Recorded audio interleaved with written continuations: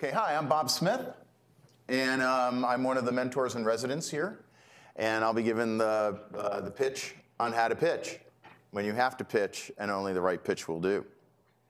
As a means of background, I normally have a "this is me" slide. I am what you call a serial entrepreneur, I guess. I didn't know there was such a thing. When I went to GW here, you didn't even call yourself an entrepreneur. You basically said you started businesses. And then all of a sudden it became hip to be an entrepreneur. So then everybody's like, yeah, man, I'm an entrepreneur. And as you can see, I'm wearing my official entrepreneur outfit. You know you're an entrepreneur when you're a middle-aged guy in a pair of jeans and a white shirt and a sport coat, because that means that I get it. I have been part of an active part of either as a CEO, senior member, or strategist for 14 or 15 startups. I've had 7 exits. I've raised over $100 million in venture capital. I have, including from my own venture capital fund, I've also started 2 seed funds in the Northern Virginia area. So I've done a lot of pitching, including a public roadshow, which is the ultimate in pitching, when you've got like 20 minutes to tell them everything about your company and they're trying to throw you out before you get there. And all you want to do is get back to the limo because there's free drinks in it. We mentioned the free drinks. So anyway, so I'm going to teach you the Bob guide to how to pitch your company. So we'll start off with a little audio visual here. I decided to do my presentation in handwritten form because I thought it would be like a really pleasant break from all the like harsh black and white PowerPoint we've been sitting through.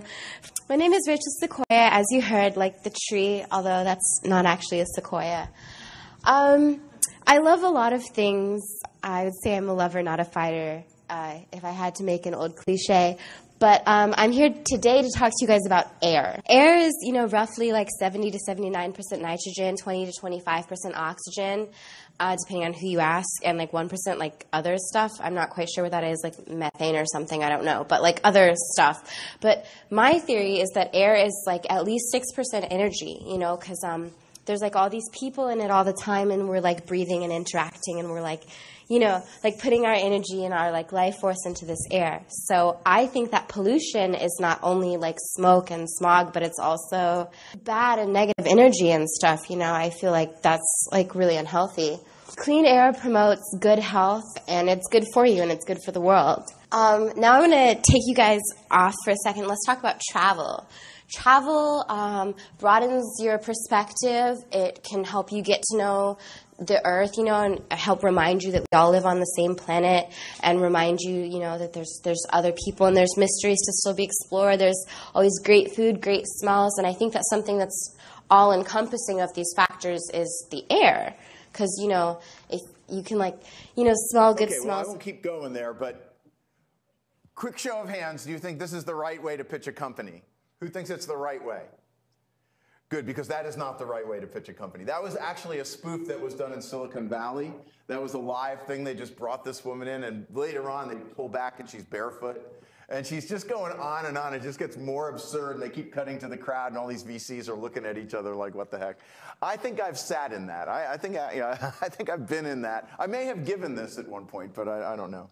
But it's not. It's just nonsense. I mean, she drew it on a piece of paper, just like what it's going to be. So, yeah, it's about air. It winds up being about a travel thing that is nonsense, and it's just crazy. But I always thought that was funny. She's one of my favorites that I get to see. So we don't want to be her, right? So I may be this guy right at this point, but the key is don't be this guy either. You don't want to be nonsensical. You also don't want to put people to sleep. So, what is your investor pitch? It's really the story about your business, and people forget this quite often. The first thing they think about is, it's the story of my technology. And just keep in mind that that's not what it is. It's the story of your business. You have about a minute's worth of time when you sit down in front of somebody like me for me not to get bored. And you will know when somebody like me is bored, because they start rifling through the deck, right? They start looking at their watch. They're playing with whatever they got, their gizmo. So you got to make your point quickly. You got to tell them an interesting story, right? So what makes a story good? We got to have engaging characters, right? You got to have something that people want to know. They got to be rooting for the hero here. You have to have a good plot. Can't put the people to sleep with a boring story that goes nowhere. You have to have exciting action. There's got to move, and it's got to be at the point where the people want to see what the next thing coming up in the movie is. And you want to have a climactic finish with the audience rooting for the hero, right? At that point, the hero is you. So if you put that together, you got a pretty good story. You can have probably a pretty good pitch. So what I'm going to do today is I'm going to take you through how you do that and how that translates into a financial pitch. And I will tell you that most of you that are in the new venture competition will actually come and go through me and a couple of other of the mentors, and we will be brutally critical of your pitch. So pay attention to this because a lot of this will come up in that phase. So here is if you think about a movie headline, right?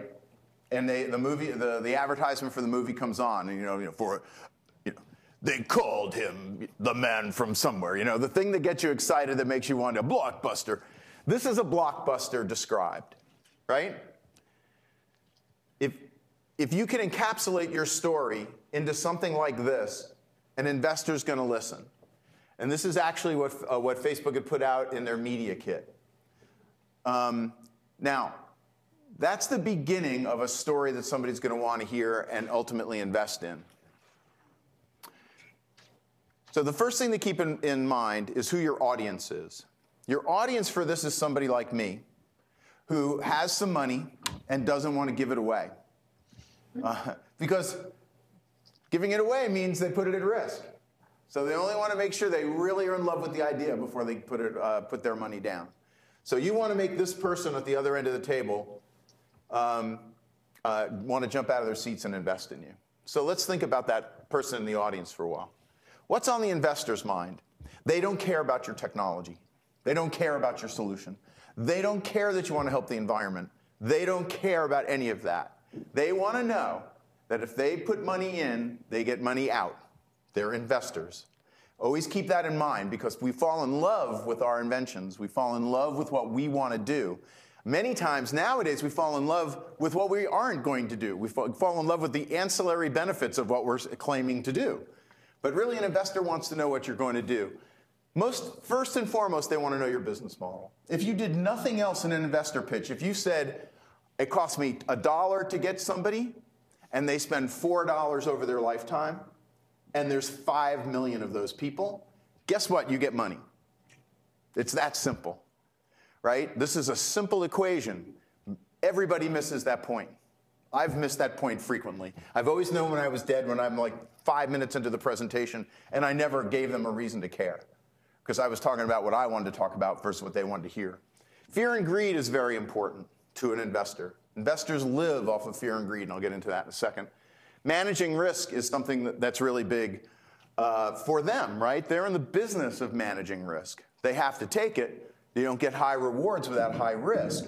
But at the same time, they live in fear of underperformance. And the final thing is exit arithmetic. It makes no difference for an investor to put money into something if they don't get money out. So you'll find quite often somebody will come in and pitch you, and they'll just talk about how wonderful this thing is going to be and how great the technology is, and they're going to take 20% of the profits, and they're going to buy shoes for kids somewhere and all this. And you're like, well, how do I get my money out of this thing? Who do you sell to? And they go, I really don't know. I don't know that there's somebody who's going to buy this. Okay, so I just put my money in a one-way trip to nowhere. They don't want to do that. By the way, I'm crediting my colleague Dan Gordon on these because I just blatantly stole his slides for this. So if you ever run into Dan Gordon, you say, oh, I heard your pitch, and he'll yell at me about that. But so the business model. They don't care about your product. I can't say this enough. You could give a successful pitch and never once mention your product. Funny as it sounds, you could. In fact, you almost have a better pitch when they're asking you, well, what exactly is your product? I love what you're doing. What's your product? Investors, they really don't care much about the problem you solve for customers. And I disagree with them a little bit like this, because I think you ultimately have to get them to fall in love with your customer like you're in love with your customer. But they care about making money by solving that problem, not the problem in itself, right? And investors care a lot about your business model. It's the one thing they care about is the business model. That math has to work. Your entire pitch is basically explaining a formula. The last thing is the fear and greed. The fear is that I will lose my money. The greed is that if I don't invest, I won't make money. Always remember that. The bottom quote there, I think, is a really good illustration of it. That, the greed says if I get $2.50 for each Google Docs user, I'm going to make a bundle. The fear says, oh my gosh, Google will just take that over. Anytime you pitch at VC, I can't tell you the number of times that I just wanted to just say, oh, for the love of God, Google's not coming after me. You go and you pitch something, well, Google can just do that. Yes, Google can do a lot of stuff. That doesn't mean they're doing this. Well, Facebook will do that. Yeah. Facebook, same deal. Facebook buys more companies than they put out of business. So don't let that slow you down. But that's the way their heads are working, right? I want to make all the money that I could on that, but then I fear that they'll just run me over and I won't have anything to do. So how do you construct a good pitch? You build a compelling story about your customer and your business model. This is all you're doing. If you can, again, do this and you win. So the first thing you want to have is an engaging character. I am a firm believer in the school of thought that says if I can explain my customer and their problem to you in a very personal way, very human way, then you're going to want to listen about it. And I always take anybody that I work with through this exercise of telling me, tell me about the customer. Tell me about them. Not just, oh, my customer is everybody with a right arm. Okay, well, that's a lot of people, but that doesn't really tell me much. Oh, well, it's, families. Okay, well, again, I don't really know about that. And I don't know that you can really prove with a definition that broadly that you actually hit when your formula works. The more narrow I define that customer and the more personal their story is, I make that person, one, real, but two, is I also create a scenario where it's pretty provable or not provable. Right? Everybody get that? The tighter the focus on the customer, the better.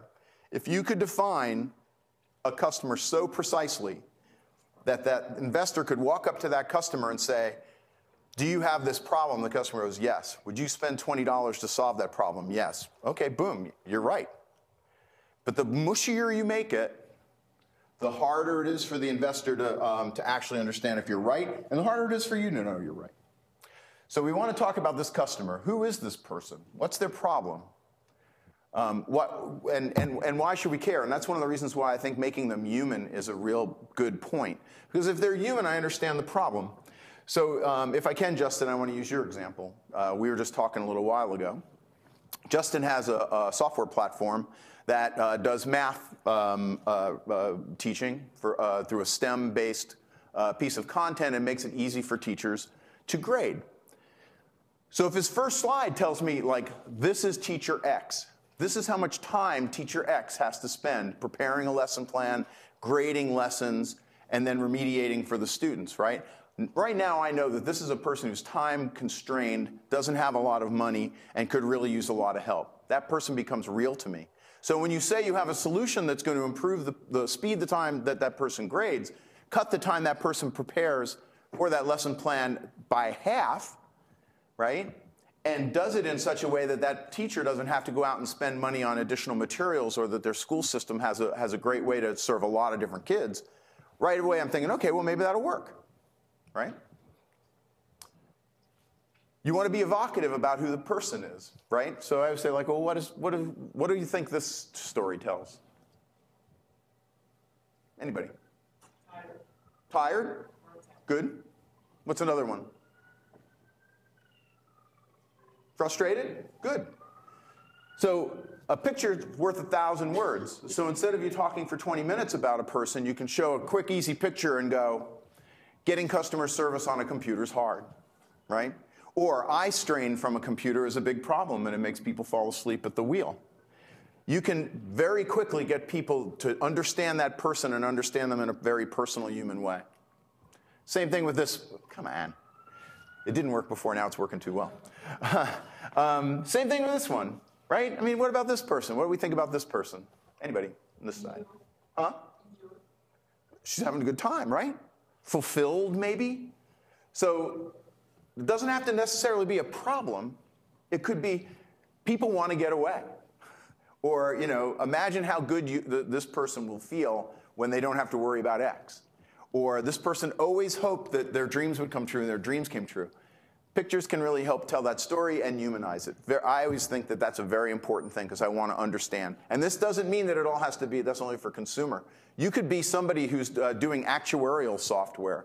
And it can be the person in that insurance office that's crunching numbers and you just made something easy for them. You can still talk about that person's life in a very human way. And always remember that you're always selling to humans. Your customer segments are humans. They're not buildings. They're not things. They're humans. So make people understand the human. Come on. If you get investors rooting for your customer, maybe they'll start rooting for your business. That's the bottom line.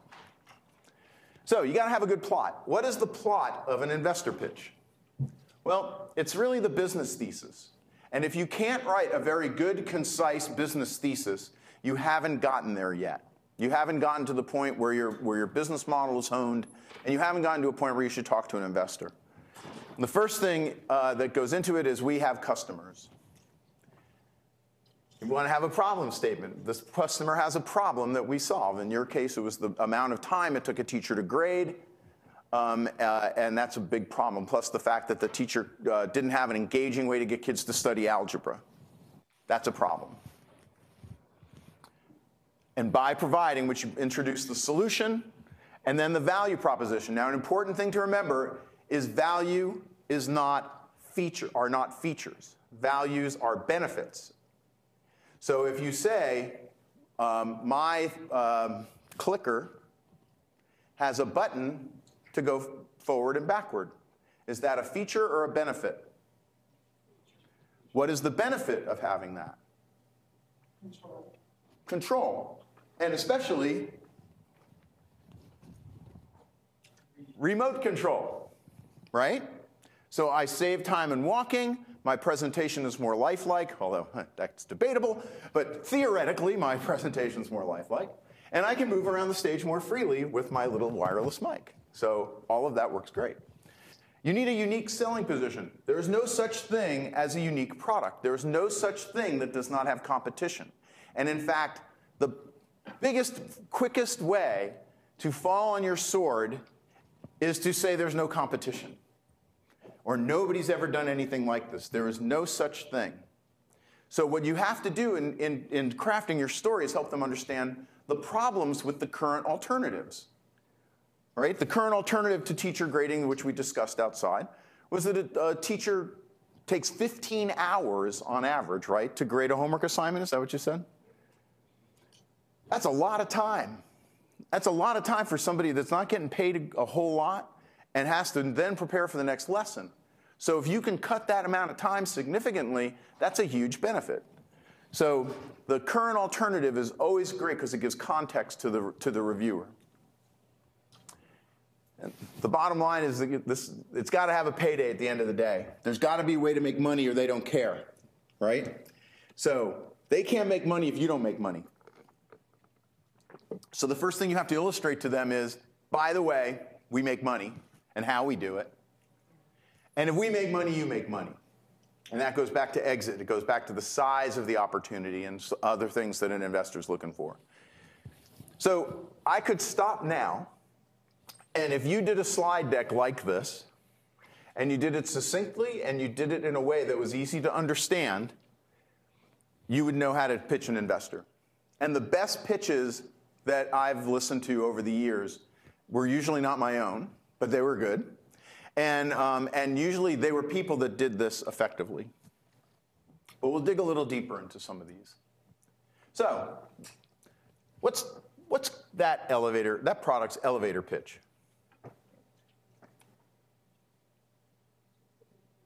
Huh? That's negative. Are you kidding? Nobody, well, maybe some products people buy if they're addictive, but what's something that Coke would want to actually talk about? Like, refreshing. What was Coke's old motto, old slogan when I was young? You won't remember. You weren't alive. It was Coke refreshes you best, right? That's an investor pitch right there almost. refreshes you best? Well, one, it refreshes me, and it does it best, right? So I've covered a number of the things that check off. But now if I was really giving this pitch, I would say, I've got something that costs a penny to produce, and I can sell for $1. People will drink one a day, and 1 billion people a day will drink it. Now you want to invest. It's just a bottle of Coke. But I put it in such a way that you understand the economics of it, you understand the appeal of it to a customer, and you understand the scale of the opportunity. That's how easy it can be when it's done right. Here's another one. This is Airbnb, their problem statement, which was price is an important concern, hotels leave you disconnected from a city, and no easy way to book a room with a local and become a host. That was their problem statement, right? And that really accurately defines them. It talks to how they are relative to the current solutions. It talks about the fact that they're a value provider. And it talks about the fact that they're a marketplace business that serves both buyers and sellers. So it's very succinct and very helpful for an investor to understand. Yeah? So I did come across this pitch deck while researching different popular companies. Yeah, they're up on the...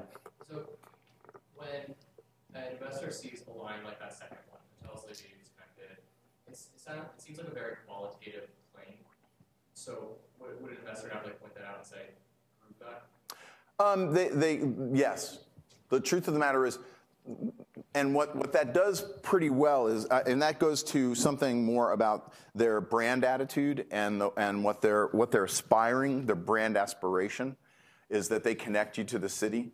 But an investor would probably come back and go, we'll prove it. And then you can say, look, we did 120 interviews of people, and what they didn't like about hotels were they felt isolated. So a benefit doesn't have to be completely numeric, completely rational. Emotional benefits are many times much more powerful. And so you can use this, but yes, you should be prepared to back it up. So I call this a true story. Your problem should be tangible, relevant, urgent, and easily stated. High concept problems make your investor that's listening, makes the audience listening to it, wonder where you're going. If they can't get right away how you're stating the problem, then what they do is they go off into tangents about, one, trying to figure out what you were talking about, and then two, trying to figure out if that was right. Right? But the more tangible and relevant you make it, you're thirsty, you need a Coke. You want to change slides from across the room, you get a clicker. Things that people can really understand very quick and urgent, right? Remember, the more urgent, the more pressing a problem, the more people will likely pay, the more value they receive from a quick solution. Now, you've heard during some of the talks probably, or some of the things we've had you watch, the hair on fire problem. Do you guys remember that? Okay, so I'll tell you the hair on fire problem, and who remembers Michael Jackson? Oh, everybody, right? I mean, it's Michael Jackson, right? It's King of Pop. Okay, so you may not remember that Michael Jackson was in a Pepsi commercial years ago. And it was this big production number, and Michael's up there, and he's singing, and they were going to fire all these fireworks off. And Michael was going to sing, and then he was going to step down stage. Well, they fire off the fireworks, and Michael's hair literally catches on fire. So what I like to say to people, now at that point, was Michael really discerning about how his hair went out? No, his hair was literally on fire. He wants that solution now. There was urgency. He would have paid any amount of money to get his hair to stop being on fire. So it just goes to illustrate that if the problem isn't a big problem, nobody will pay a lot of money for it. If there's a lot of other alternatives that might be cheaper or easier to get to, they won't do it. I'll give you another illustration. One of the things that came through, and I don't even know where this came through now. It might have come through my work in Virginia, or it might have come through some of the stuff we're doing at I-Corps. But somebody developed a way to measure the depths of tire gauges as trucks go through weigh stations, right? Sounds like a good idea. Big, nice piece of technology, can make sure that the truck going through is safe because it could do really precise measurements of the depth of the tire at that time. So they went out and they tried to start talking about it. It was going to be like $1 million solution or something, a very high-priced solution. So they go out to a truck stop and they're going, well, how do you guys at the weigh station feel about this? And the guy goes, well, we'll never buy that. And they go, why? And the guy takes a quarter out of his pocket and he walks up to a truck and he goes, that's the way we measure the tire gauge, right? You want to measure tire depth, you take a coin out and you see how deep the tire tread is. So who's going to spend $1 million on a big heavy piece of equipment, no matter how high tech, when I can solve the problem with a coin? So there's no urgency there, right? There's no real need for this thing because there's plenty of easier solutions. So the closer you get and make that statement compelling about your problem that you're solving, the better. Okay, so this is show and tell of one of my great failings. This was my company. And this shows you how not to do a problem statement. So we were very enamored of our technology. And I can't even read it because I just sort of go like, what the hell was I thinking? But needless to say, I don't understand this to this day. And I gave the pitch. I mean, it was my company. It's overly complex. It's too much about high concepts you don't really understand, as opposed to how do I make a human's life better? And needless to say, I got funded. And needless to say, it all went down the rabbit hole. That was a big smoking crater in the ground. So we all have one or two, but that was mine. So the solution statement should be simple, conceptual understanding of it. Graphical is stronger. A good way, picture again worth 1,000 words. Focus on the customer, not the technology, not diagrams of things, not flow charts of things. And finally, so here's an illustration. Again, here's the Air B2B thing. Really simple. You search, you review, you book. A couple of simple pictures. That's pretty easy to understand, right? That's what we do for people. We help them search for the place they want. We help them review a bunch of listings to see which one's right for them, and they can easily book it. I'll buy that. That works. This was mine. Again, I have no idea what this means. I didn't at the time. I just sort of danced around and talked about it. But it's totally focused on our view of the world, right? There's no people in this. There's no solution for anyone. We just talked about what we built. It was a really cool platform, by the way. It was years and years ahead of its time, and nobody bought it. If we'd spent more time worrying about people and who might buy it and why they might buy it and what problem we were solving, I would have flown in on my helicopter today, but I didn't. Value statements next. It's got to be tangible again, measurable, directly relevant to the customer pain and gain. Oop, let me go back. So the tangible is very important here. When people talk about benefits, if I say, people want food that tastes good, does that sound like it's very relevant and measurable? Right? Not really. You always know if you're on the right track in a benefit statement using the absurdity principle. Reverse what you just said and see if it's absurd. So people don't want good tasting food? And so when you write one down, when you get ready for your your pitch for NBC, do that test and see if it works. If there's not a number associated with it, you're probably not on the right track.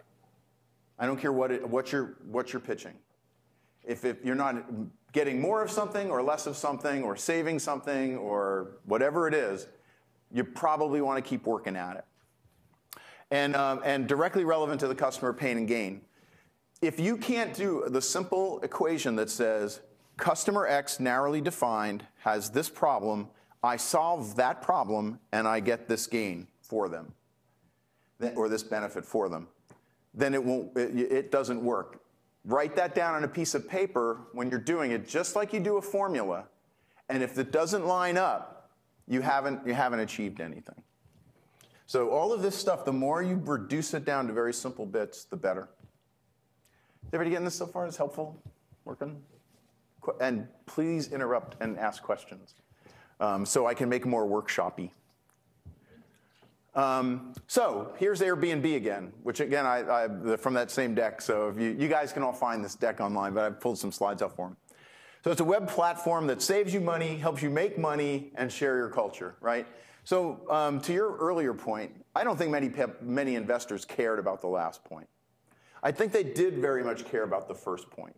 And when you think about the genesis of Airbnb, of basically it was a guy sleeping on his friend's couch, and he was like, and I think a lot of other people are winding up like this, and I wonder if a service like that would be beneficial. Well, that was an easy sell, right? For that demographic they were initially going at, saying people from this age to this age that are new in a town and want to explore but don't have a lot of money, that's an easy sell. Make money, you got an extra room and you don't have a lot of money, you get to make a little money. That was the initial pitch. It was very small, it was very isolated. They wanted to really just solve a problem for a certain group. It became something bigger as they grew the business. But that simple formula, statement, solution was a winning one, right? Clearly. Value propositions tend to come from one of two ways. They're going to come from a technical insight or a market insight. Ideally, the sort of baseline, if you can show that it's lower cost or simpler, you generally can start winning. There's a saying we always used to have, better, cheaper, faster. If somebody came in and gave you a pitch and said, I'm better, I'm cheaper, I'm faster, you tended to listen to them. If somebody says, I've developed this great thing that does that, and it's wonderful, and it's the state of the art, and it's got a wireless doohickey, and it does this, nobody paid attention. You come in and say, I can make you do X 20% faster. I can save you Geico. What's Geico's pitch? 15 minutes can save you 50, whatever it is or more. Yep. That's pretty dang basic, right? But it sells because it's like, oh, 15 minutes and I can save money. So the unique positioning is important. So, oh, come on. There is no, as I said before, there is no such thing as no competitors. Everybody has a competitor. And like I said, the illustration I did about the way station, even a quarter might be your competitor. And if a quarter is your competitor, you got a lot of problems. Focus on clear differences that create value. One of the things you'll also see too is people either define the competitive base too broadly, right? You say, oh, we're a floor wax and we're a dessert topping, right? You can't be both, right? Well, you could. It would be actually pretty crappy one or the other. But the more complexity you add to your unique positioning, the more competitors you have to bring in. And so it's always good to go right at the heart of a competitor. And that's what people want. The mistake that a lot of people make when they're trying to get into businesses, they go, well, there's a competitor in that space. Well, for an investor, you go like, great. Because for one, we know there's somebody to sell against. So if I go in and I say, like, I'm going to go after Google Docs. And somebody actually brought this up the other day. They said, oh, well, Google Docs, when they came around at first, they went right at who? Microsoft. Why did they go after Microsoft? Microsoft owned the market, right, for things like Word. So what did Google do to go right at Microsoft? Huh? Made it shareable. Made it shareable. What was, yeah. Now, did Microsoft have that capability? Yeah, no, they did. But Microsoft was a legacy product that was so laden with features, and it was so mature, that all the people that were using it might have overlooked some of the new innovations they did every time they would release. They'd promote it, but you just kept using it the same way. So a new entrant in the market says, I don't have to have everything. I just have to have the thing they don't have. So what does Google play up? Collaboration. There was a young person on the panel that initially brought it up, and she was just talking about how, well, this was Google. They just got it. Google really got it. And I brought up the point. It's like, no, Microsoft had it. It's just that when you're the new entrant, you want to go right at the weak spot of your competitor, right? Find that vulnerability and go after it. So when you're making a presentation or when you're talking to an investor, if you say, here's 6 things that they do and we're going to do 5 of them better. I hate those slides. Nobody ever reads those slides when you're talking about 6 things you do and you do 2 better, right? It's worthless. You want to hit right at their Achilles heel. You want, God dang it, man. Somebody jumped up from the ground and tried to tackle me. You saw it. You want to really find that weak spot, and you want to hammer the heck out of it. Microsoft Word doesn't have collaboration, even though they do.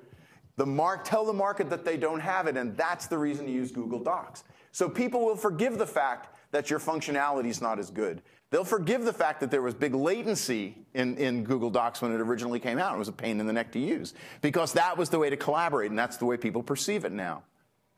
Go right at them. That's what you want to do. Find the weak spot and go for it. Come on. Okay, so the exciting action, what the audience really wants to hear. What gets investors excited? Business models.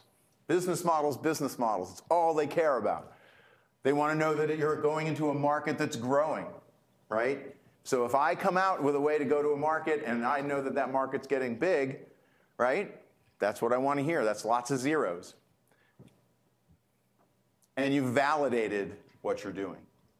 So saying that, so if you notice, how many of you have ever, when you were thinking about what you were submitting last week, said, well, it's a $4 billion market, right?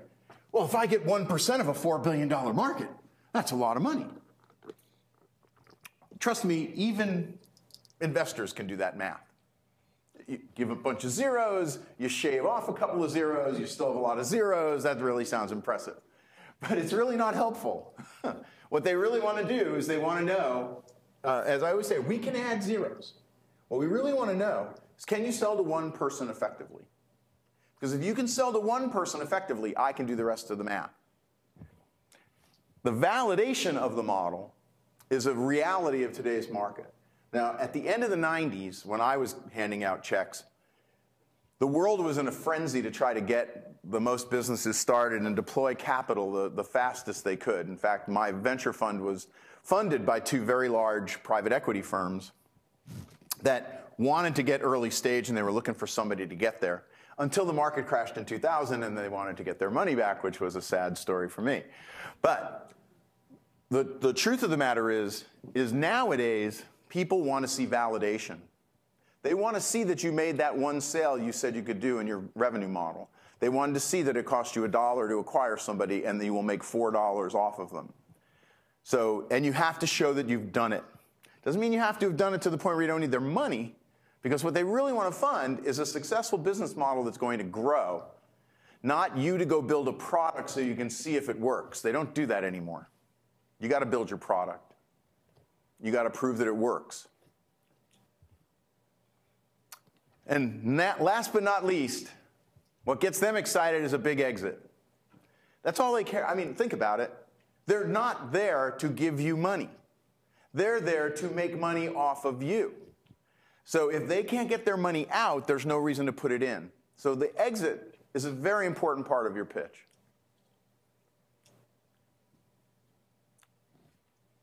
So if you can't make money on one transaction, how do you make it on 1 million? Cannot tell you the number of times somebody has given me that pitch where I lose money on every transaction, but I make it up in volume, right? It's like, no, you don't. You're just a big gaping hole for me to dump money down into. I'm not investing in big gaping holes. So if you can't make money off of that one and then the other solution people do, and I always love this, they don't make money off of the first product, but the second and third products are pretty amazing. It's like, well, then do the second and third products. Why do I have to do the first one? Now, that's because we're here. In Silicon Valley, I think you come up with your latte, you tighten up your man bun, and you go in and go like, no, man, everybody's going to be doing this. It's going to be like, oh, I can't believe it. And they give you $50 million to see if you're right. I can't help you that this place is not like that. I mean, they want real business models. They want to make sure that you can sell. So in your pitch, prove to them that you make money off that transaction. Prove it. Here's a way to do it.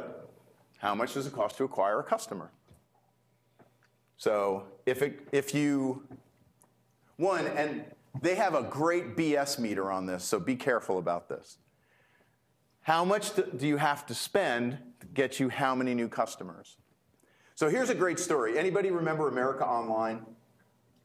All right, so I was at America Online. That's one of my little claim to fame. I was one of the early guys at America Online. And our competitor at that point was Prodigy. And Prodigy used to go out and say, they would actually talk about this, that it cost them $400 for every new subscriber. $400. Well, you could do the math. That, well, wait, you're charging $9.95 a month. Well, nobody's hanging around for that for 40 months for you to get broken even, right? And their dream was that they were going to find a bunch of other ways for people to spend money, and it never really worked out. What was funny was we at AOL were at about $65, right? At $9 a month, we made money in the first year. What was even funnier was Prodigy, one of the ways they wanted to make money was not spending money, so they didn't have a software download capability. And that was the big thing back then. You would download art or you would download a program. So Prodigy, not having one, said, well, this America Online group, you guys are kind of small, you're just sort of struggling. Why don't you be our software download area? So we're like, okay. So 15% of the signups in AOL in the early days were coming from Prodigy. They were coming from our competitor, who was spending $400 to acquire a customer and then giving them to us for free. That gets investors excited. I think we got public on that alone. But you want to show, so the bottom line on that is, inside of that customer acquisition cost is a lot of strategy bundled in that one little number. How do you keep the total amount you spend down? That's why you have channels. That's why you work with people. That's why you partner, to keep that dollar amount down. That's why you want to be very effective and very targeted. Because if I say I'm going after 7 customer segments, guess what? There's no flipping way to keep that top number low. But if I'm going after a very dedicated segment, and I know how to get them, then I know I can keep that dollar amount low. And do you mind, Sarah, if I use your example? So Sarah is a friend of mine, and I work with her in my day job. And she's opening a new kind of nanny kind of service for selection of nanny and placement of nannies. And she's correctly come up with a way to go hyper-local on it, and to go very narrow on a set of people to start, which is higher end folks. They spend more money. They tend to be people that will spend a lot of money getting a nanny. And you might say, well, yeah, but lots of other people could use a nanny. Yes, but in the initial go-to-market, she can go and hand postcards. She showed them to me, just little printed postcards, and go around to places like fertility clinics and OBGYN's offices and delivery rooms and hospitals and say, I'm going to help you get that nanny. And I'm going to help you do it better, cheaper, and faster than the current solutions. So she's going to know in pretty short order if she's pegged the customer right, and her cost of acquisition is going to be very low for the early adopter in her market, right? So even if she doesn't get huge numbers, when she comes to me as an investor, and don't come to me as an investor, I can't invest in you. But when she goes to that investor, she's going to go, look, I spent $1,000 printing up cards and handing them out, walking around to places, and I got 30 customers out of it. 30 paying customers, 10 paying, even 10 paying customers. That's a $100 acquisition cost. If your product on your average revenue from that customer then winds up being something on the order of $1,000 or $2,000, sign me up. That's a business that's going to do great. You have plenty of room to discount, right? Oh, $1,000? Oh, they don't want it $1,000. I got to give a 50% off. Okay, it still costs you $100 to get $500. So these numbers are very simple, but what goes behind them is very complex. Everybody get that? So an investor wants to see first this, how much does it cost you to get a new customer? And then they're going to want to know your lifetime value of that customer. And again, baked into this is a lot of your strategy. So for instance, how many years does the customer stay with you? How much money does the customer spend per year, right? How much are you going to make off of that person? I would say a 10% gross margin is not what I'd be looking for, but that's another thing. What's the lifetime gross profit? What's my acquisition cost? So if I spend $8 to get a customer and my lifetime gross profit is $84, this is a good deal. This looks like this could work, right? May not be the best deal because I don't like that gross margin. But again, a lot of strategy is packed into a very simple equation here. Well, why do I get 280? Could it go up? Right? Could I offer additional services? Do I want to price lower even to the point of free, right? That's the freemium model. Freemium models are not I give my product away. Freemium models is I get you to try very limited functionality to get you in so that you start paying me money for multiple years, right? So it also may be inducements for the first sale. Free ride on Uber, try us out. Download the app and try us out just once. I liked it, I try it again. So strategy and tactics have to go behind this, but ultimately the equation is very simple. You want to see something that's going to get multiple years, stable or rising revenue per customer, and a low acquisition cost. Think about it. After that, it's just a bunch of zeros at the end, right? To see if it's a big business or not. So then you also have to show that, though. Well, here's another example. I liked this one. It was very, very clean, very succinct for a company called Wine Simple, and they published it. So this is, we're going to deliver wine to your house. So we know what the wine costs. We know what the shipping costs. We have to do compliance, make Uncle Sam happy. We know what it costs for credit card processing. So we know out of that 45 bucks, we're going to make 16. Oh, I'm sorry. We're going to add 16% of margin, which means we're going to charge 89 bucks. So I had, she's not here, the young lady that, I don't see her. One of the young ladies that came to see me as a mentor in residence has a neat idea, I think. I don't know if she'll go forward, but I thought this was a neat idea, and she's not here, so she can't tell me not to say it. It was a gift idea. And the thing that was novel about this gift idea, it was sort of last-minute nice gifts. So when you're my age, or actually younger, because now I don't care, but when I cared and I had friends, I would go out to parties, and you're on the way to the party, and you're busy, you haven't had time to do anything, and it's like, oh, geez, we forgot to get a gift, right? Get a bottle of wine, get a bouquet of flowers, get some neat knick-knack from a local store that's going to be kind of special, spice things or something.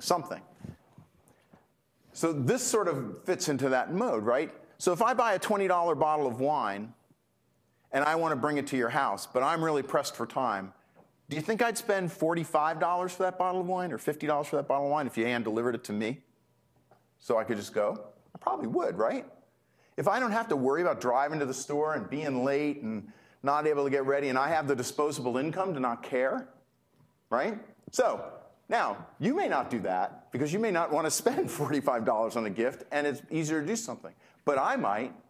And what would be the difference there? Well, maybe I'm a little more established. Maybe I have a little more income, right? Maybe I'm a little bit further on in life.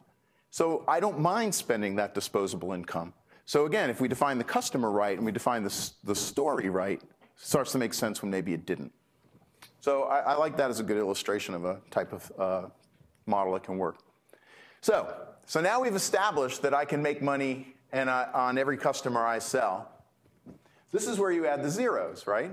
So now, if I say that I'm going to, so let's go back to Sarah's example. So now I've got a nanny service, and just in Fairfax County, let's say, I go out and sell it, and I can prove that in a place like Fairfax County, I can spend $1,000 and I can make $10,000, right?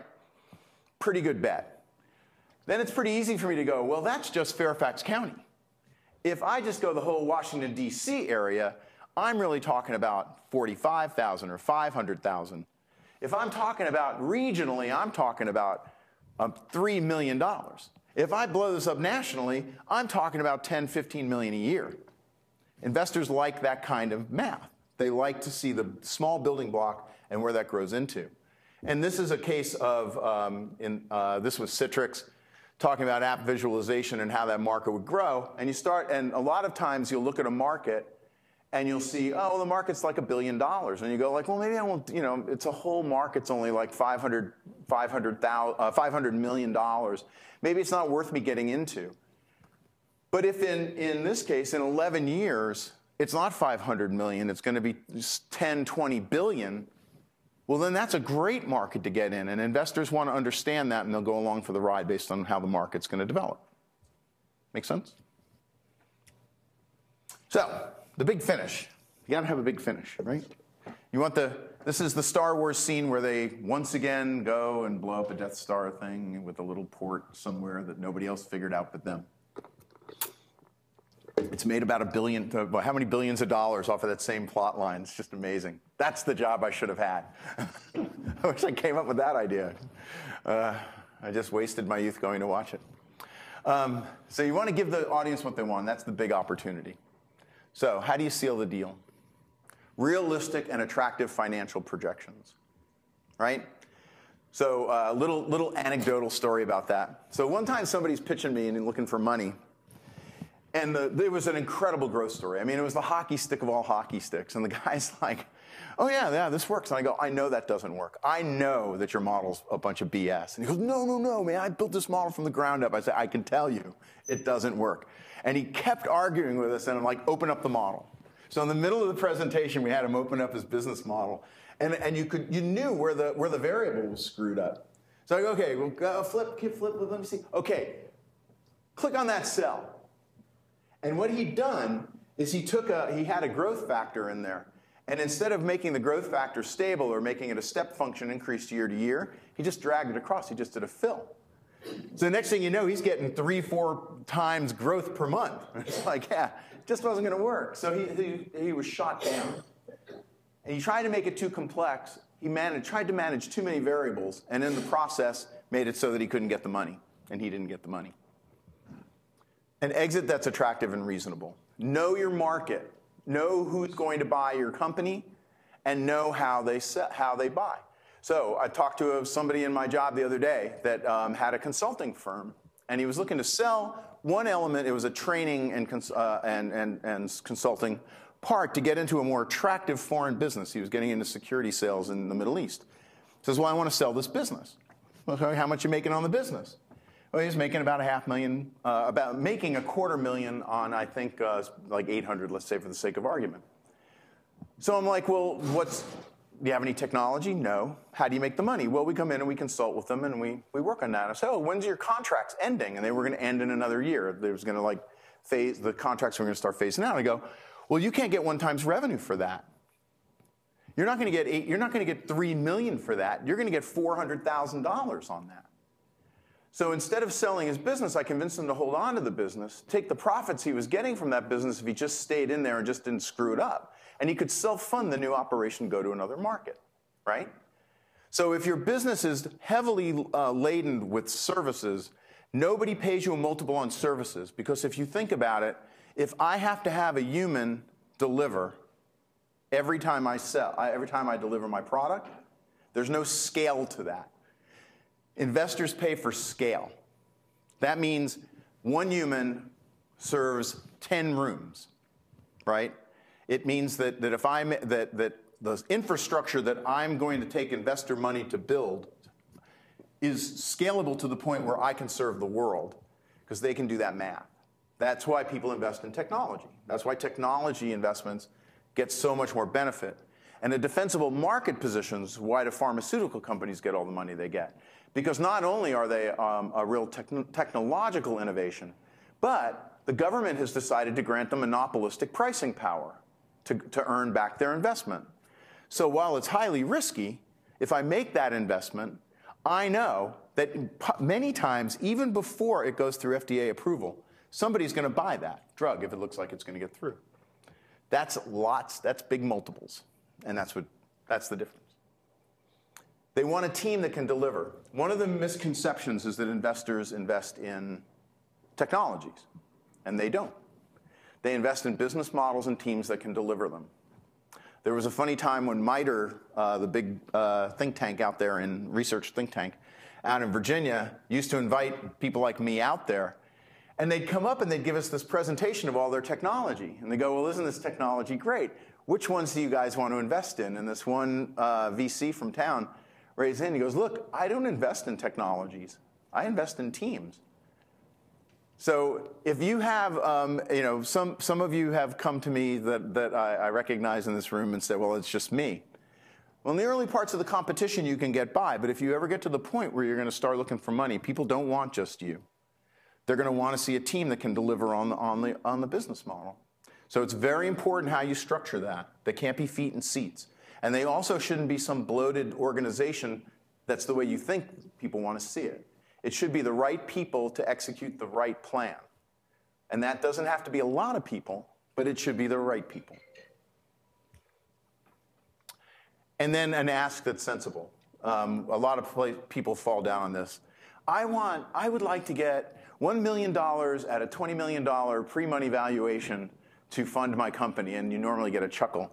But I was part of a company, I helped found a company that actually got that. It was actually, I think, though, there were 2 or 3 million on a 20 million pre-money valuation. And I was just like amazed that they got it. And of course, they lost money for their investors because that was so high. That's an unreasonable ask. You generally want to look at the state of your business, how much revenue you're generating, and you want to make sure you're getting the money you need. Do you ask for it in your pitch? Good point. You definitely have to ask for what you need, right? They just don't want to, oh yeah, give me some money. You got to know what you want the money for, right? And that's why it's important to have a good budget around that. And I think I have an example of that. I do. Here's simple financials. Very easy to understand. I'll go back to that in a second, though, because in answer to your question,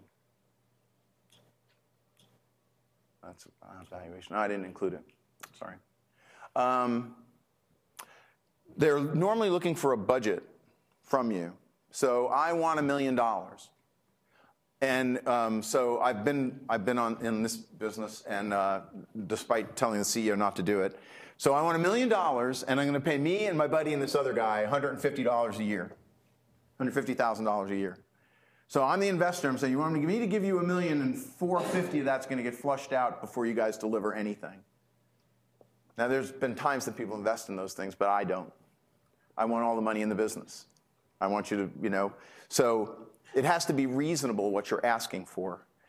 And it has to be budgeted for precisely the things you need to execute the business plan, not the money you would like to hold on to, right?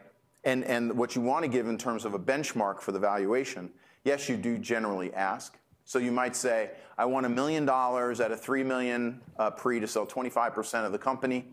And what I'm going to deliver for that is I'm going to have a product in the market. I'm going to get sales of X amount. And we're going to be able to roll to the next level. And then a timeline that you're going to want that money for. And that money will last. And if it doesn't last more than 12 months, forget about it. Because nobody believes that, because you're going to be out raising money again. So generally, you want enough money that you're going to get 18 months of runway. Talk about valuation in terms of what all goes into the art and science of valuation. Sure. Yep. I've had a question asked of me about what's my ROI. I don't know how to tell you that at this point. People, ROI is, let's put that aside, because somebody investing in a startup generally isn't looking for, you're looking for ROI. You have a benchmark you would like to get from doing your early stage investments.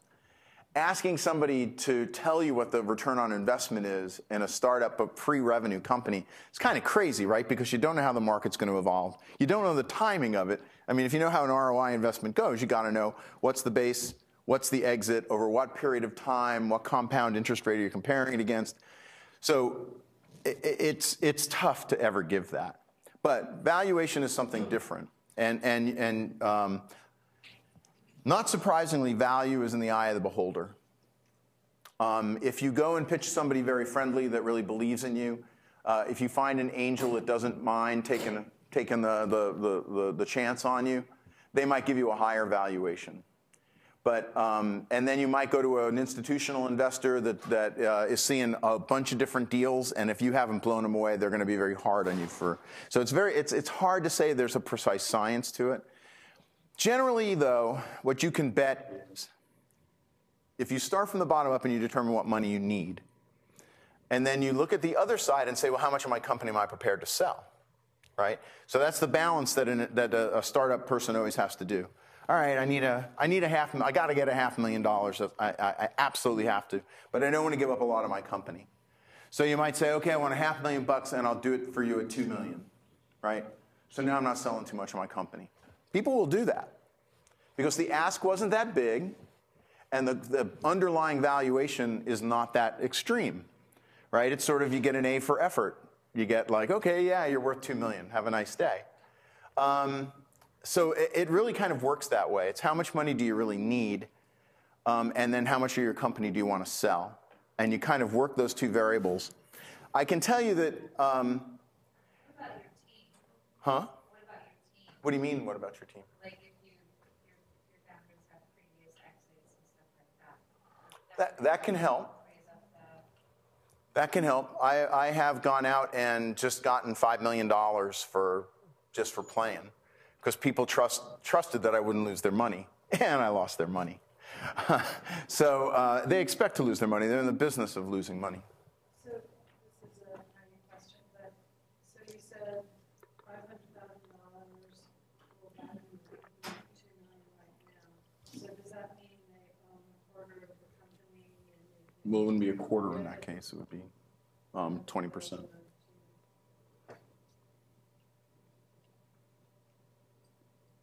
Yeah, if I did, the simple one is if my pre-money valuation is $3 million, and I ask for $1 million, then at the end I own 1/4 of the after money valuation. That's the way you calculate it. So, so what was the rest of your question there? well, and then what happens?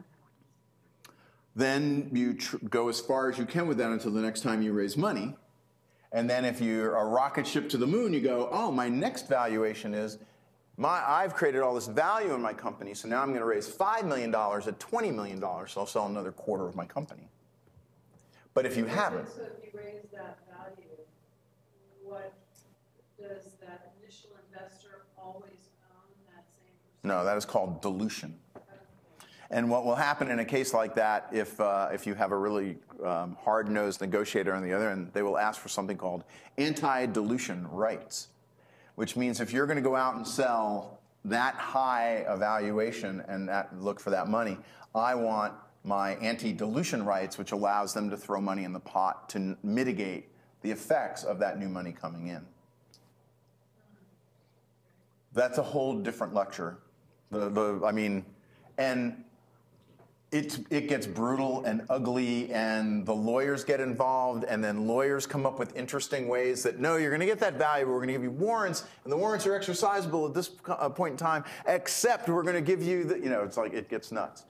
So it's an art. It's not there's math to it, but how you manage your investors over the course of the ownership of a company is, it varies by the company and the success it has. It varies on your creativity and your lawyer's creativity to maximize your ownership as the CEO of a company. But just to give you an idea, it's not surprising to see a CEO that comes up with an idea and they start a company that they own 100% of, wind up with 10% of a company at the end of the day. Not surprising at all. In fact, if you go to what Zuckerberg did. He did like one of the really cool deals of all time, where he basically cooked his percentage of the company. That basically said, I won't fall below this amount of ownership in my company. But that's when you're Mark Zuckerberg, and when Microsoft comes in and dumps $150 billion or whatever they dumped into his company, $150 million on a multi-billion-dollar valuation, you can get away with stuff like that.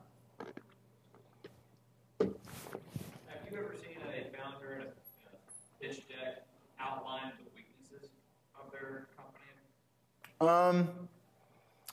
Like, this is the Death Star, this is it destroys planets, this is a thermal exhaust port, we got that covered.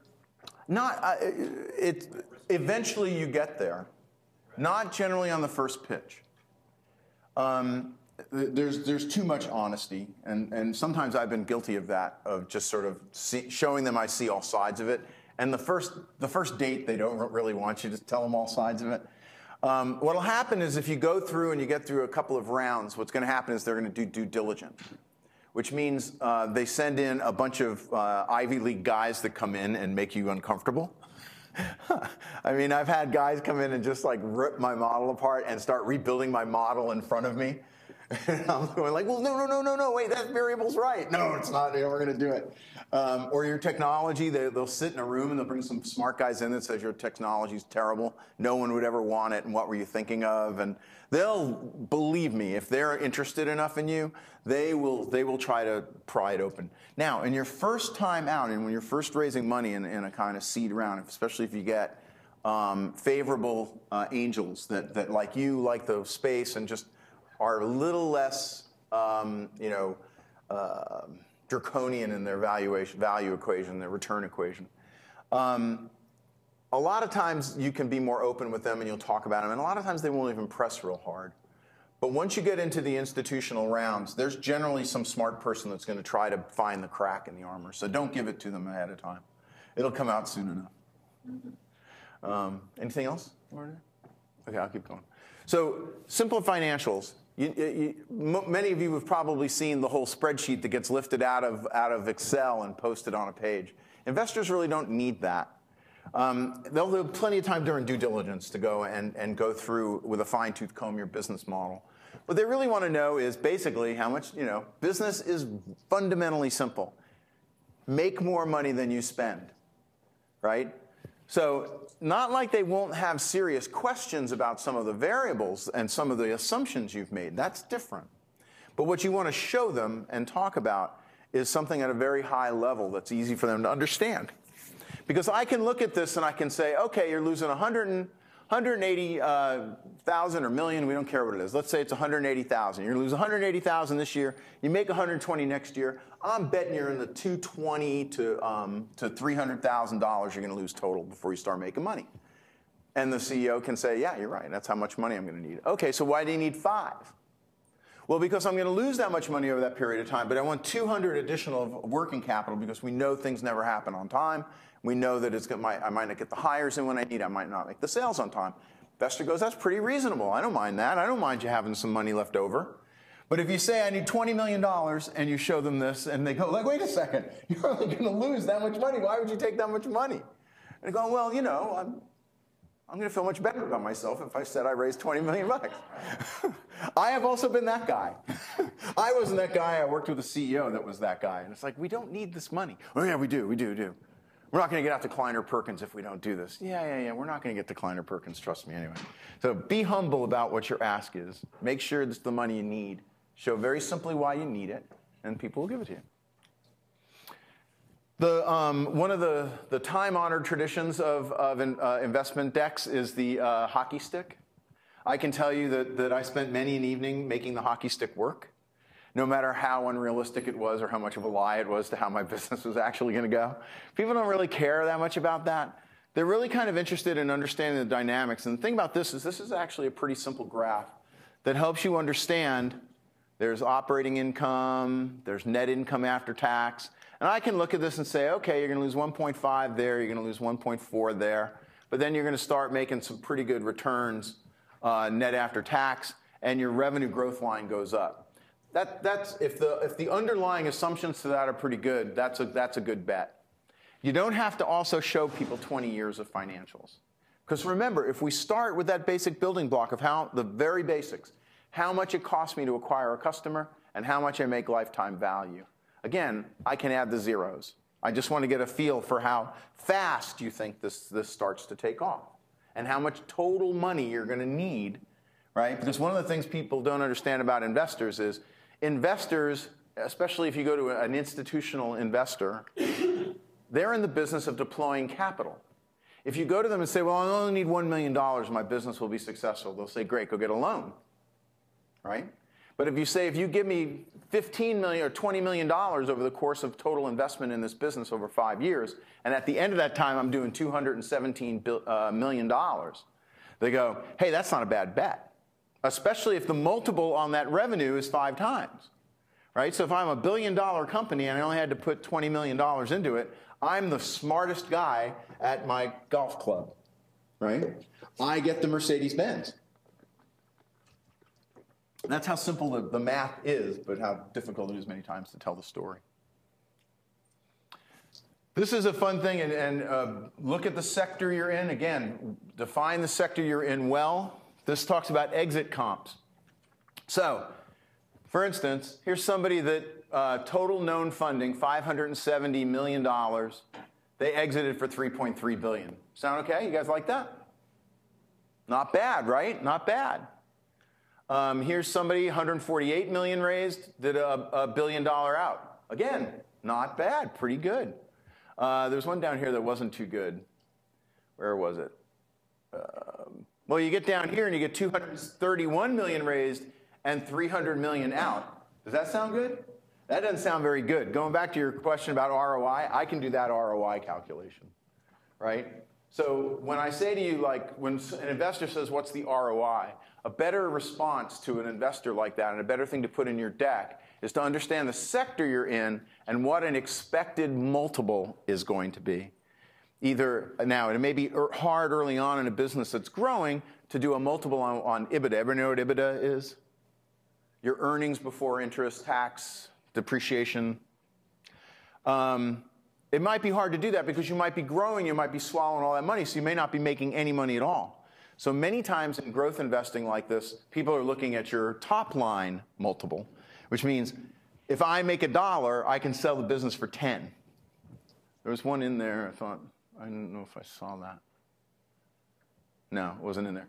So some businesses, like media businesses, used to sell for, when Yahoo went public, I think it was, their valuation was 18 times their revenue, right? So when businesses have very large growth potential, and they are serving massive markets, the multiples get very high. If your business is something that you're saying, I'm going to open a coffee stand out there, where I got my coffee. And you say, well, I'm going to open this coffee stand. And I go, okay, well, the multiple on that's not going to be very high, right? Because anybody can build a coffee stand there. You can only serve so many people, so I'm not going to give you a high multiple. Now, that might change if I come up with the brand like Starbucks, and I'm going to have 3,000 of these things across the world, or 10,000 across the world. It's still basically a glorified coffee stand, but the brand equity, that intangible brand equity, the reach of that, the loyalty, the market barrier that they've created, mean that the valuation on the top line just goes up. You get multiples on it. That makes sense to people? That's the way it works. All right, other things to mention. Always know who the logical acquirer is. I have not ever been in a pitch where somebody goes, who buys this thing? And I cannot tell you the number of times I didn't have a good answer. I wish I'd had a good answer. And I didn't, it's one of those things that you don't think about, but it's always important to know. You want to go in there and say, I need this money. I think the total business is going to require 15, 20 million. I think it sells in well, now businesses don't sell till 8 to 10 years. I think I sell in 8 to 10 years for 10 times multiple to major player in my space X because they are growing through acquisition. Or if you get the Holy Grail and you can say, I'm going to go public, I think this thing has the kind of legs that can go public, then their eyes glisten and they want to take you out and buy you things. But those are harder and harder to do these days. What do the sales metrics look like in this space? Understand how people sell in the space. Understand like the things that they can easily look up. If you don't know the answer and they look it up, you look stupid, right? So know how the metrics work. Know how the metrics in your space look. If you say, I can acquire a customer for $40, and the industry standard, and they can easily Google and find an article that says the average is $500, you just look stupid. I can't tell you the number of times I've had somebody go, oh yeah, we're going to do this by direct sales. Oh, direct sales. How much does your product cost? We get $10,000 a year. Well, wait a second. I know the metrics behind direct sales. How much does your sales guy cost? Well, I might have to pay $250 to get a really good sales guy. Yeah, and what's the commission for that guy?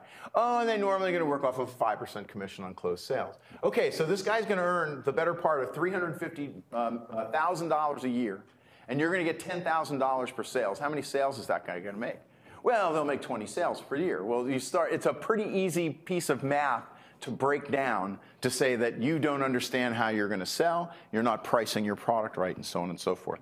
So an investor wants you to come at them and understand the market and understand the metrics around it. How much money we ultimately need? I talked about that before.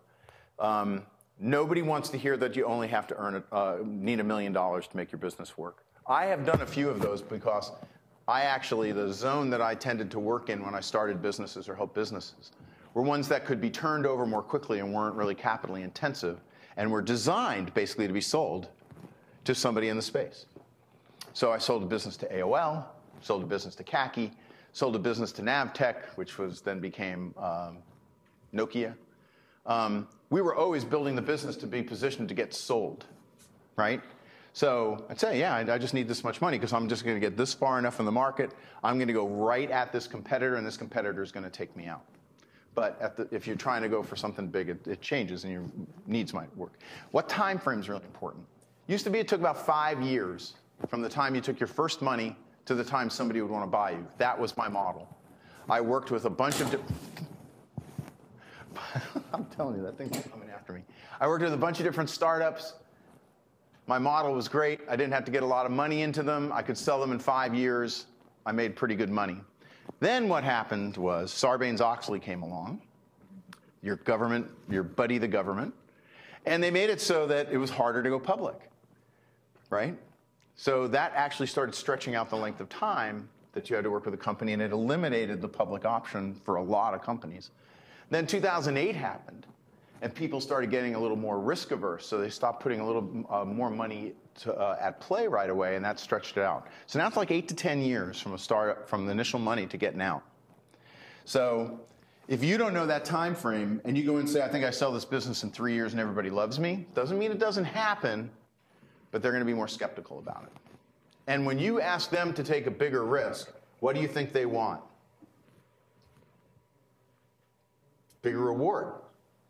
The more risk you ask them to take, they don't just give that away. They find ways to take it out of your hide. So the more reasonable, the better. The team slide. We talked about the team slide. Never spend a huge amount of time on the team slide. Don't list everybody. You know, here's Jason. He gets coffee for us. That's not helpful. They don't care about that. Think about the main drivers in your business. What are the main metrics that make your business work? Who do you have to have on staff to make that work? Whether it's developer, salesperson, I don't care. And if that person isn't listed there, they're degrading you. They're going to discount how much you should get. They're going to discount your value. And then the pièce de résistance, we're almost done. Telling them how much you need, the ask, right? This is a sales pitch. You have to have an ask. So when you get there, you got to say how much you need, how far it takes, and how you will spend it. And then the valuation or terms that you would prefer as you do this. Here's a good example of one. It basically takes you through all of those things, and it's very nicely laid out. It's a busy slide. I normally don't like busy slides, but in this case, it's worthwhile. It tells you need $600,000. You're prepared to sell 20% of your company. They can do that math easily and figure out what you're looking for. It tells you that you're going to do a 4 times multiplier. That tells you what the industry standard is, and that you're conservative below the standard industry multipliers. It tells you what you want the money for. That gives an investor everything they need to measure the reasonableness of your ask, the practicality of it, and to know that you're just not asking for money.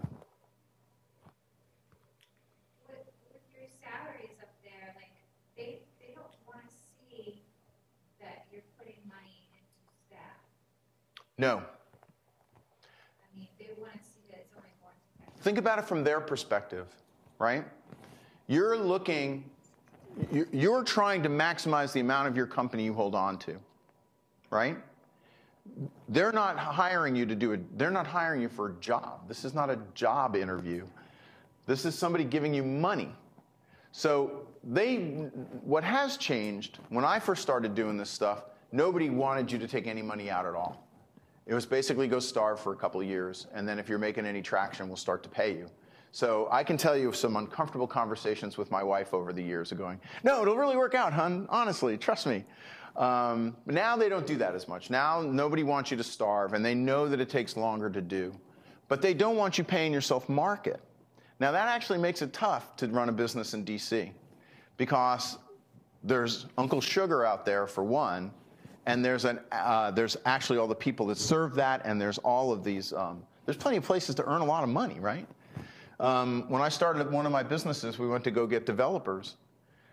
And we were going for top-notch talent. Now, in Silicon Valley, they might have taken that risk. But around here, they go, look, I'm getting paid $240,000 a year working at IBM. Why should I take $100,000 to work for you? That's a good point. I was like, yeah, if I can make $240,000, I might not do this job either. So what they want to make sure is you got enough so that you're not starving, because they don't want you to starve, because if you starve, you leave. But they also want to make sure that their money's not just, that you're not creating a pass-through to you, and the money's not staying in the business. You get that? It's a balance. It's always a balancing act. But it's not starving. It's a good point. I read a book before I ever started doing this, years and years ago, that encouraged entrepreneurs to create a budget of the things that absolutely don't get you evicted. So mortgage gets you evicted. Can kill your credit rating, which can actually hurt you getting capital for your business. So people don't want that to happen. So that's what they're going to look at. What do you need to eat? What do you need to keep housed, and a car? They might even say, we'll pay for the car, right? They might say, hey, charge the car off in the business. We don't care. That's all variable, right? They just want to make sure that you're not going to quit. And I've had that happen. I've worked with an entrepreneur. I helped him with his initial idea. I was part of the management team. We were just starting to get some traction, but the money was running out. And he was at a point in life where they wanted to have kids. He was a young guy. They wanted to have kids. And he's like, I can't keep doing this. I'm like, well, somebody's got to. But he couldn't. He really couldn't afford to do it. So investors don't want that to happen. But they don't want you living large either. So. If you have a service company, then I would imagine it would be acceptable to have, if the service is the product, to have the money going to that staff, as long as you don't have too much money going to the management team. True. That's right. That's a good point. And the question was, if your company is a service company or dependent on services, will they flinch at paying those people? And the answer is no. Because the people that might be delivering it will tend to be getting lower salaries than the management team. And they're critical to the delivery of the product. Now, the downside of that is that the higher the service component, the less the revenue multiple, which may make it a less interesting investment. But give you an example. Most software companies nowadays make money off of services, not software. It's just a fact of life. There's more money to be made helping people use your software, doing integrations and things like that than there is selling software. So people are used to those kind of components inside of a business plan. Now, even then, depending on how good your software platform is, you might have a 3 or 4 times multiple on your revenues. So they might go, look, pay those people, we don't care. Make sure you get the best to be delivering the product and service. But you don't get anything. You get starvation diet. And hey, if it wasn't painful, it wouldn't be fun. This is not the route you take if you want an easy out, believe me. So the exit slide, we went through that. Time frame, so that's good. Don't do an ugly deck. Some other quick points. Fewer data points per slide, the better. What you don't want them reading your slide. You want them looking at you. You want them thinking about what you're saying. You want them to engage with you. If they're reading your slide or trying to say, what does that say there? They've just stopped listening to you. So pretty decks, visual decks, simple stuff on it makes sense. Organize in the best way to tell your story. Again, going off into esoteric tangents, going off into in-depth descriptions about your product cannot tell you the number of times. I actually almost got in a fist fight with some guy that was presenting for me one time because he would never get off the slide on his product. And I'm like, I still didn't know who he was selling to. I didn't know why anybody cared. And I just kept going, okay, I get it. You can move on. No, but you don't know how it works. I'm like, well, I don't care how it works. Please, just tell me what you're going to do. You're not letting me tell you about what I do. And I'm like, I don't care what you do. And it was terrible. It was ugly. It was just like, one of us had to leave the room, and I had the money, so guess who left the room? Never forget that you're a performer. I mean, even if you're sitting in a room one-on-one with somebody, right? If you're not confident, if you're not projecting that you know your stuff, if you're not quick with answers, if you don't have a grasp of the facts, and if you're not entertaining, you're going to lose them, right? Like I may have lost many of you. I always wonder when the people left. Oh, did I lose you? No, I hope not. You know, you want to keep them engaged. You want to be interesting.